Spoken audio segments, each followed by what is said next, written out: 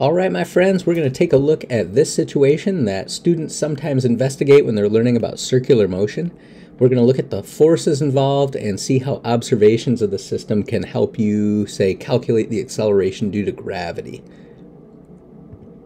Well, so in this situation, you have this pig that cruises around in this circular path. And what we're going to do is, well, start out by looking at the forces that act on the pig. So you'd have gravity acting straight downward, and you'd have tension pulling along the string. Now, since the pig goes in a circular path, the acceleration of the pig is directly toward the center of the circle. And so what we're going to do is orient our axes for considering the motion of the system such that one of them points right along the center. The advantage of that is you get to say that all of the acceleration is then along the, say, x-axis and none of it along the y-axis. Now, in principle, somebody can orient their axes however they want to, but this is just the most mathematically convenient way to do it. Well, so since our axes are vertical and horizontal, we're going to have to take some components of this tension force. Because we just want to consider components that are, say, along our axes when we go to apply Newton's law.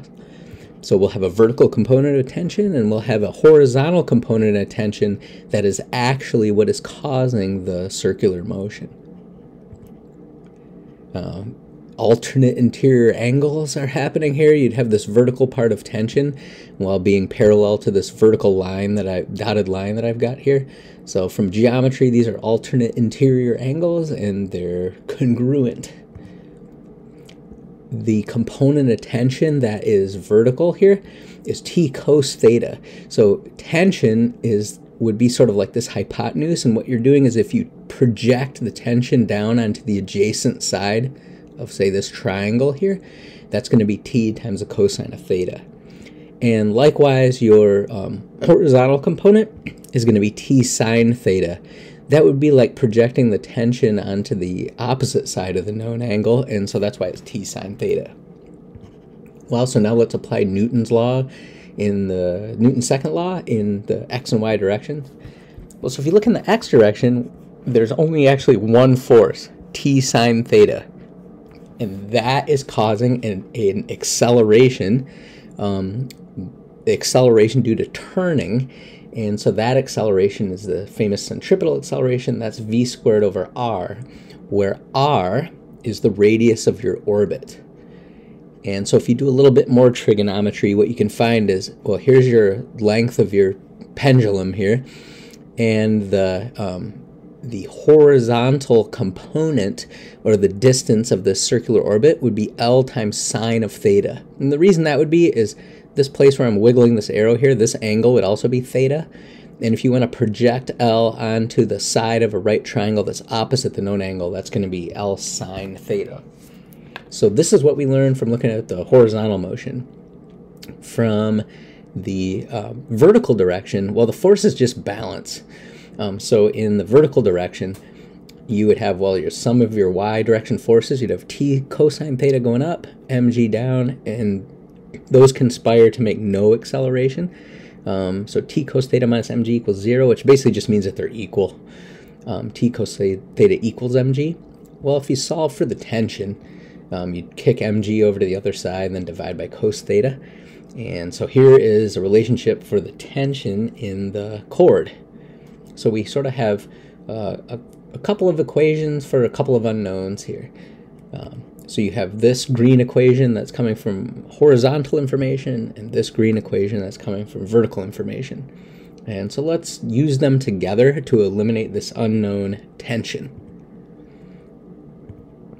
So there is your equation that came from the horizontal information. There again is your equation that came from the vertical information. And what we're going to do is substitute this expression for T from the second equation here into the equation above.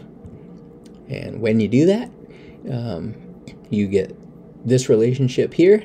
Notice there's mass on both sides, so that's actually going to cancel right out.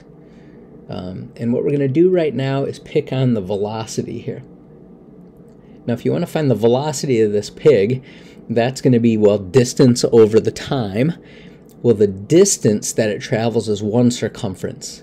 And the time that it takes for one orbit would be some special time called t. So velocity, again, distance over time.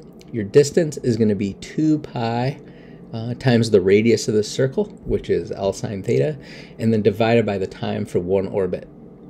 Well, so let's just plug that expression for velocity in for v here in the green equation above.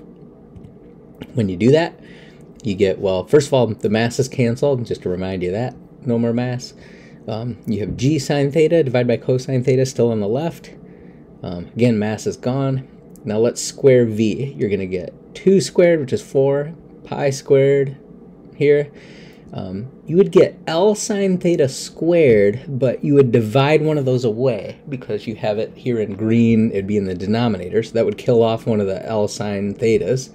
And so you're just left with one factor of L sine theta in the numerator, and then divided by the time squared, again, since we're squaring the velocity. What you notice is there's a factor of sine theta in the numerator on both sides of this expression, so that's just going to cancel.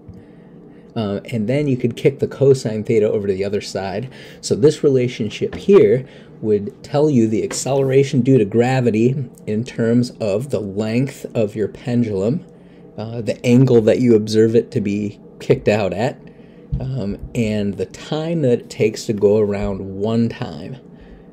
So if you're doing an experiment here and you have the pig kind of flying around at a constant speed, you could time, like, 10 laps and then divide by 10, and then that would be the time for one lap, and that's probably the number you might use here for your time for one orbit.